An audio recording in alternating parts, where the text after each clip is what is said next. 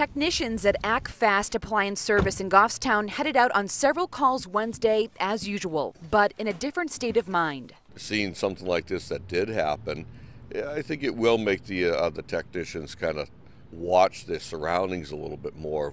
What's going on in the customer's house. This after a heating oil company worker was shot and killed in Londonderry Tuesday during a service call at a home on Courier Drive, something that has his employees talking. It makes you stop and think, there's no question about that. Owner Brian Southwick has owned the service company for 25 years. He says his employees go inside 8 to 10 homes a day, meeting all different people, some with guns inside their home. They do have pistols and rifles around, and you never really think of them, something like that happening. It's the same for this pizza delivery driver in Wyndham. He says despite that, he's always felt safe until now. I didn't really worry about it ever. And now, it'll be in the back of my mind.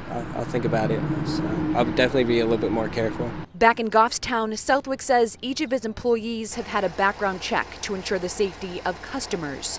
He says it's unfortunate there isn't much that can be done to protect the technicians while they're working. You got to have faith that it hopefully doesn't happen.